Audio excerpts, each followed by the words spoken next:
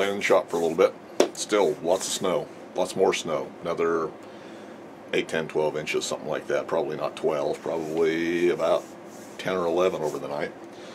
So enough that my wife decided to work from home today. Anyway, just released a fleabay edition video and a couple things on there that I thought I would follow up on because I have both of these parts that they're selling.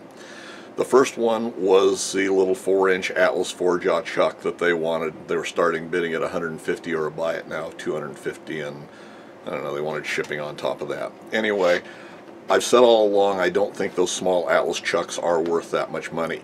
Now, the chuck in the video was branded Atlas and it was stamped made in England, or I think it was England is what was stamped on that. And I've seen several of those that are badged made in England. So a lot of that stuff that Atlas and Craftsman did early on, you know, some of the Sears dial indicators, or Craftsman dial indicators, things like that were made in Europe or in the UK and in England, wherever the case may be. But anyway, the chuck, I pointed out that it was kind of unique to me because I had not seen one with the integral threads into the, you know, a direct mount chuck. So anyway, this is the chuck that I have, and this is a 4-inch chuck. And the reason I think it's important to show this is to kind of put perspective in. We show the 4-inch chuck as the standard on the Atlas 6-inch, but sometimes we think maybe we can use it for other applications and everything, and that is actually true. I've actually built a backing plate for this so I can mount it on my Sheldon, and I have run it on the Sheldon lathe for a few different things. It's primarily now going to get used on things like rotary tables. I've cast some mounts or made some patterns to cast some mounts just to be able to mount it in this orientation on the Atlas milling machine, for example, or even on the Atlas shaper, whatever the case may be. So it's got other applications for me other than that, but to put it in perspective, that's how small it is. You know, it's granted it's a 4-inch chuck, it's advertised as a 4-inch chuck. The difference between this one and that one that was on fleabay there was this has been drilled. It does not have a direct mount. So on the back it's there, and I said they were the same. This one actually is a little bit different because this has got bosses cast into the cast iron, whereas the one that had the integral threads in it was more hollow in here. It didn't have a boss left there for the mounting screws to go through. So anyway, that's what the chuck is. It's a pretty simple little chuck. You know, I think in no way is that worth $250. I really don't even think it's a $150 chuck. You know, I think if you can pick these up for $80 or $100, maybe you're getting a useful accessory, but I wouldn't be spending too much more than that for that. When you look at these, there again, I always look at stuff as how easily can it be reproduced, or is it worth a shop project to do in the shop. This is a pretty simple setup here, realistically. You know, it's cast iron. This could be made out of steel. You could build a steel-bodied chuck, would serve just as well for the home shop use. It's got Acme threads inside, but that's not a real major thing in and of itself. And the jaws look to be a jaw that's probably been case hardened, is kind of the way they look.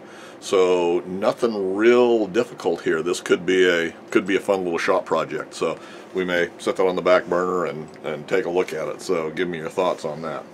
So that was the one thing I thought was worth talking about. The other thing was the safety guards. And you see those safety guards occasionally. You know, I said I thought I had a set.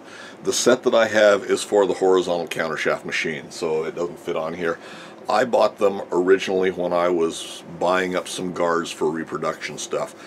I'm not sure these are anything that I will ever reproduce, although I may, you know, I may put that on the back burner, and that may be something that I do if I come to a point where I have nothing else to do.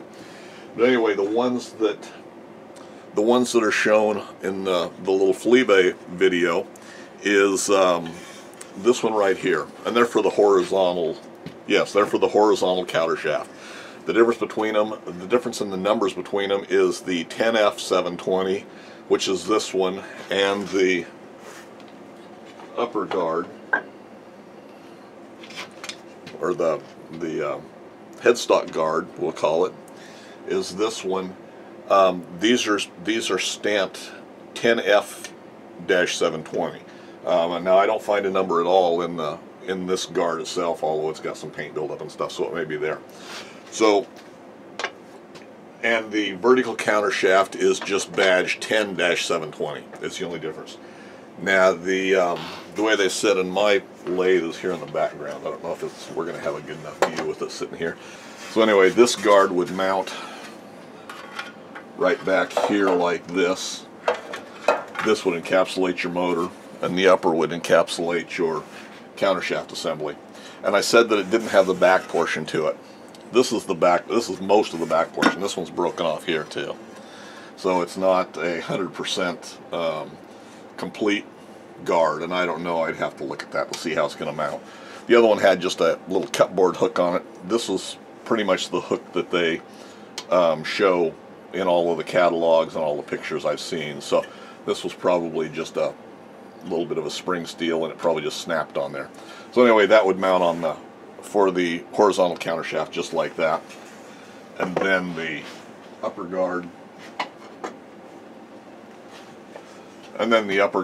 would mount. So this would mount where your standard guard would right there, and this would encapsulate the back end of it and your horizontal countershaft, or the countershaft assembly on the horizontal, and then you'd have access to it here. Now they say you have access to all of the belt changes and everything are readily available, and I guess that is true. But I said they were kind of clumsy. The vertical countershaft, I believe, and I could be mistaken, but I believe it's this same guard, but it's cut out in this area from looking at the pictures to clear the this cover back here. So I think that's the difference in the horizontal and vertical countershafts for this assembly.